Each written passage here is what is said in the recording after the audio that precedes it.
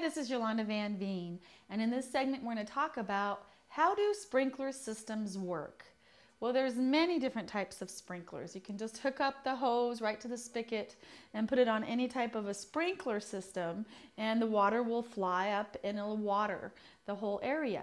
There's small sprinklers that work in a circle, or you can have the real pole type sprinklers that will shoot in a circular motion. But any way that they work, they're giving water to your plants. And now a lot of people have sprinklers on timer systems, and it works just like a timer for a night light. And so it'll have a little clock on it, and a certain time of the day it'll turn on, and you can program it to be 5, 10, 20 minutes a day or once a week. Whenever you want it to run, it will run. And so what happens is that at that certain time, then it'll just activate the sprinkler system.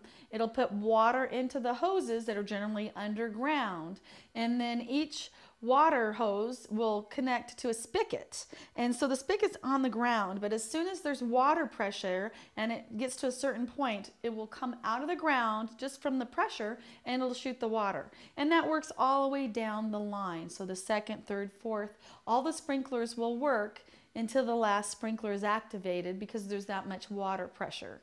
So the sprinkler closer to the origin of the water, to the hose where it starts, is going to come on first, and then the hose part, or the sprinkler that is the very end of the line, will come on last. And when the timer's done, it'll just stop the system, just turn the electricity off, and the water will just flow back out of the pipes, and then the spigots will come back down, and then you won't have water in, you won't be watering anymore.